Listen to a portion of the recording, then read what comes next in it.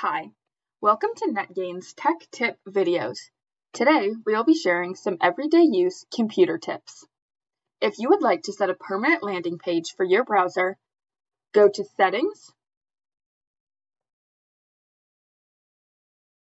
hit on Startup on the left-hand side, open a specific page or set of pages, add a new page, then copy and paste the URL of the website you would like to have as your landing page, add it, and there you go.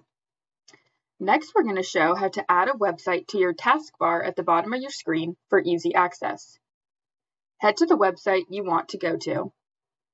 Click on the three dots in the right-hand corner, hover over More Tools, hit Create Shortcut, hit Create, and watch it go down and appear on the bottom of your toolbar.